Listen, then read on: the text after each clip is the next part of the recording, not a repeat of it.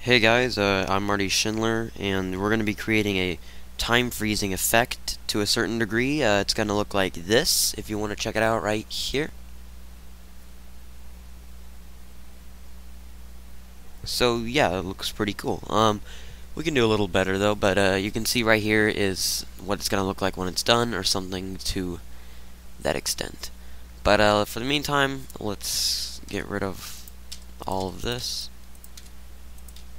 Okay, what you want to have is just an audio and a video track. Just the regular standard 2 tracks there, and make sure you just have a shot of you doing whatever, but you can stop it somewhere and make it look cool. Like for me, I jumped in the air and I stopped it mid-frame, and then it continued. So just get a cool shot and make sure you have good lighting and stuff. Like I didn't, so I had to increase it with editing. And there you go.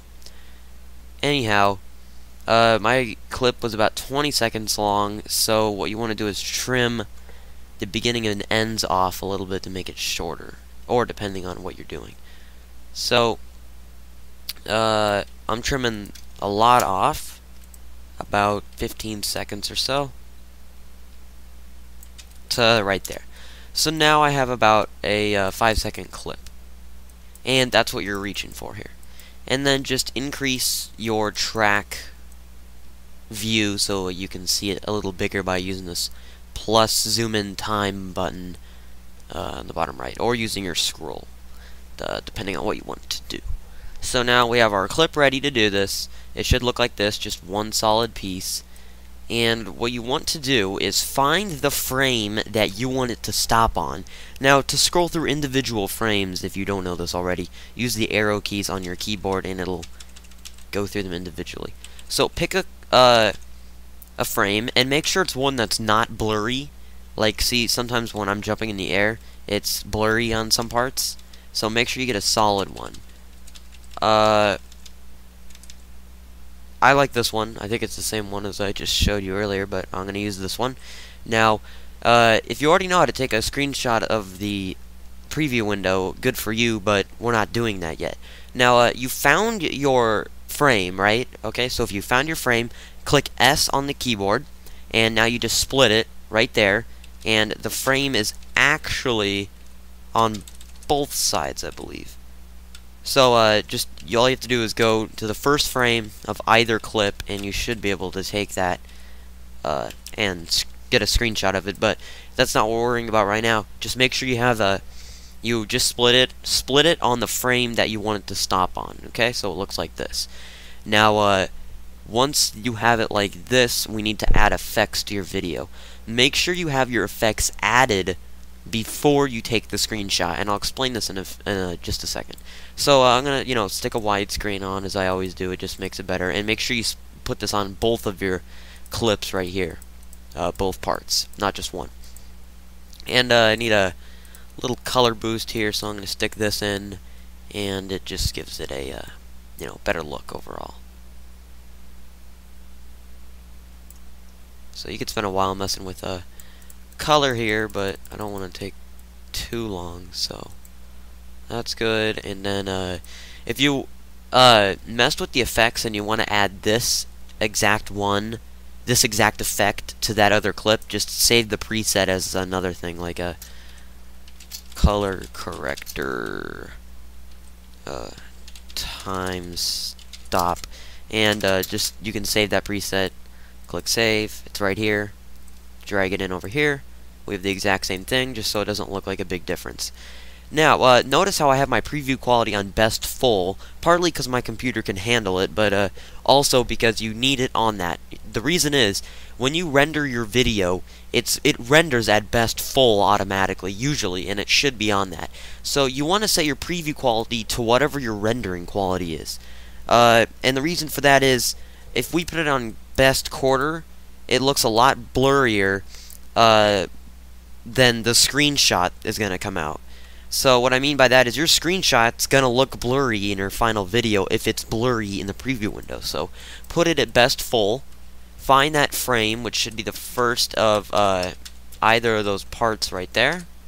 I found mine. I'm going to click this button, which says save snapshot to file above your preview window. That's to take a screenshot of your preview frame right there, previewed frame.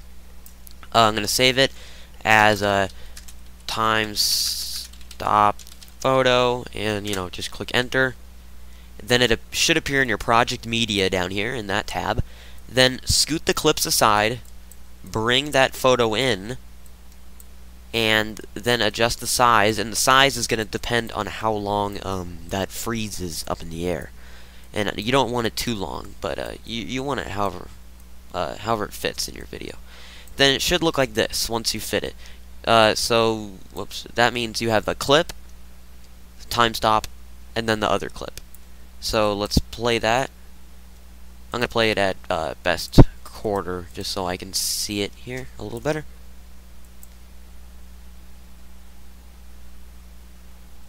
And you can see the widescreen is a little bit messed up there, but it's not the end of the world. You can mess around with your effects and screenshot methods.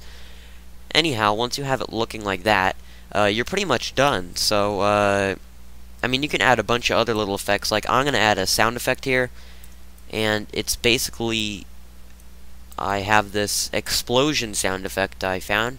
And what I did is I reversed it, so it sounds like it's like exploding backwards. And the reason for that is it sounds as if time is about to stop. And you saw that when I showed you at the beginning. Now if I play it,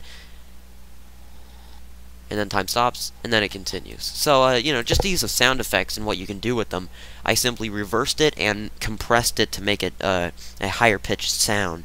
And that can be very useful when you're doing videos like these. If you need weird sound effects, you can simply just mess around with already made sound effects and stuff like that. So that's pretty much all there is to it. Now you can see where this is leading to if you're thinking about time freezing, where you can walk behind that frozen thing.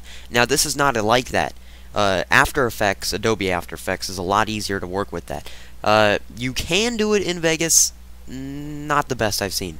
What you would have to do is go into Photoshop. It'd be a lot easier, that is, and just Photoshop your frozen guy out, and then you would be able to walk around him. But see, that sounds complicated, so I'm not going to try to confuse your brains today, but that's what we just made, a time stop, Remember, just to sum up this lesson here, you had one frame, you clipped it where you wanted the time stop to be.